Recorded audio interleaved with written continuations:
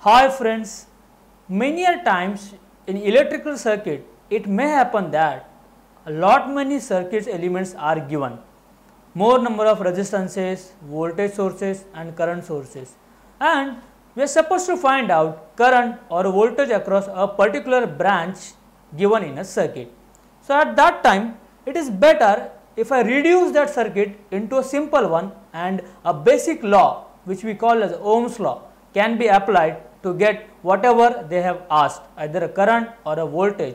So here we are going to learn a new theorem called as Thevenin's theorem.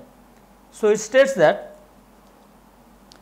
it is possible to simplify any complex linear circuit to an equivalent circuit with just a single voltage source and series resistance connected to a load, where voltage is called a Thevenin's voltage obtained between terminals where load is connected after removing load, and a value of resistance called as Thevenin's resistance which is obtained between same terminals after removing load and replacing all the power sources with their internal resistances.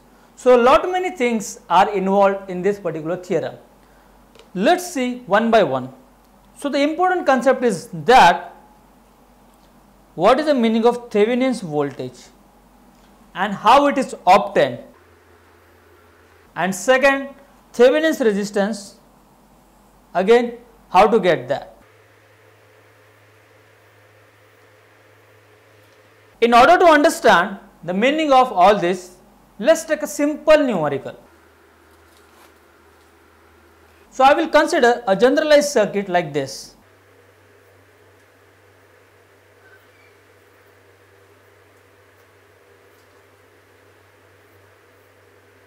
With two batteries of V1 and V2 voltages, and resistances I will consider R1 and R2.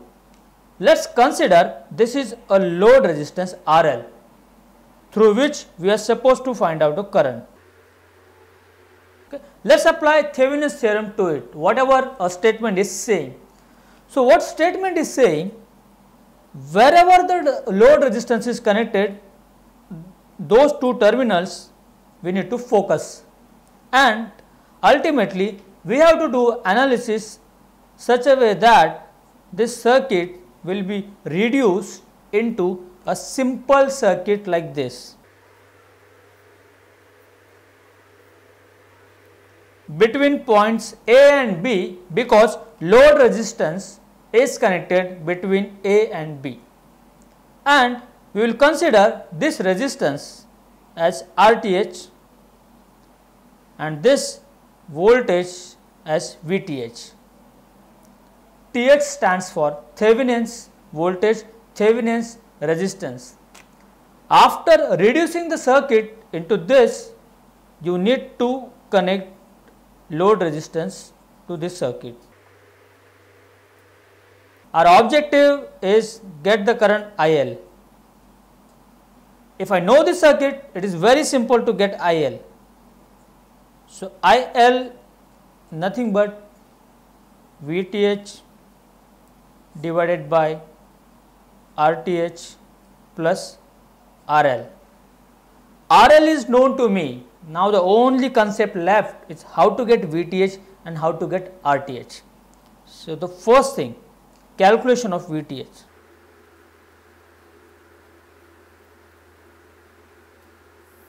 Let us go back to the statement. What they are saying, Thevenin's voltage is obtained between the terminals where load is connected after removing load. So load is connected between points A and B. To get a VTH, I need to remove RL. So while calculating VTH, we have to remove RL. So if I remove RL from the original circuit, the circuit will look like this.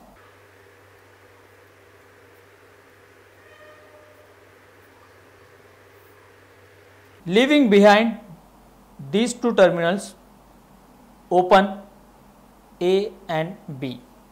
Rest of the part of the circuit will be same V1, V2, R1, R2. And what they are saying, you need to solve a problem such a way that you will get here voltage which we consider as VTH. To get VTH, you can use any of the technique, either a mesh analysis, nodal analysis or circuit reduction technique.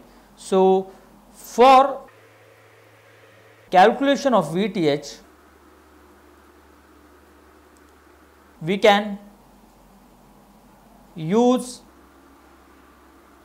mesh analysis, nodal analysis and a circuit reduction technique which we call as source transformation.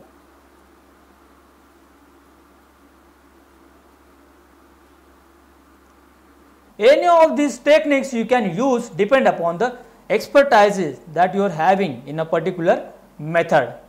So, once you got the VTH, now left calculation of RTH.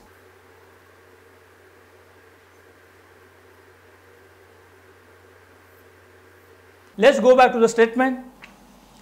Whenever you have to find out the RTH, which is the Thevenin's resistance, you have to remove load, at the same time replace all power sources by their internal resistances.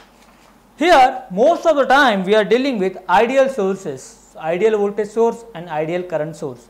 So, while calculation of RTH, first thing you have to remove RL,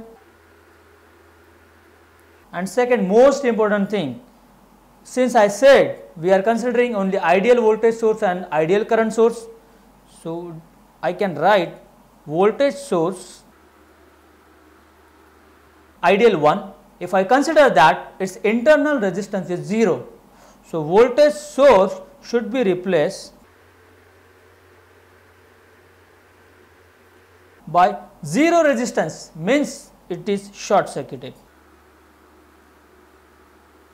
Current source, ideal current source have infinite resistance as an internal resistance. So, infinite resistance means open circuit. So, current source should be replaced by open circuit. So, doing these modifications to the circuit that we have considered, I will get a very simple circuit now. So, V1 is a voltage source I shorted. We are not having any current source. Let us remove RL also. V2 is also short circuited.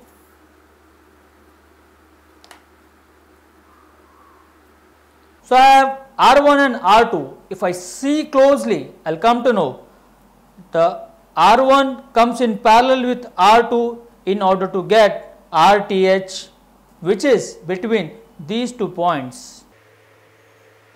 In general, you may have to use series parallel or star delta conversion of resistances.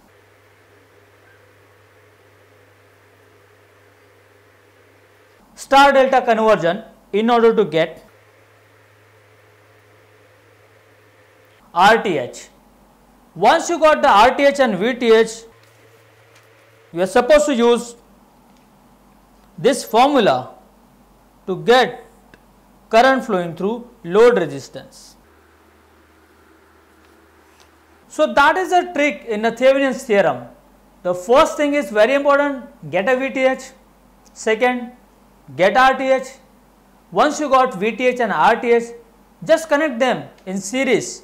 So, that will become a Thevenin's equivalent circuit, and to the Thevenin's equivalent circuit you just connect a load resistance, and using a simple Ohm's law you will get current flowing through that particular load resistance.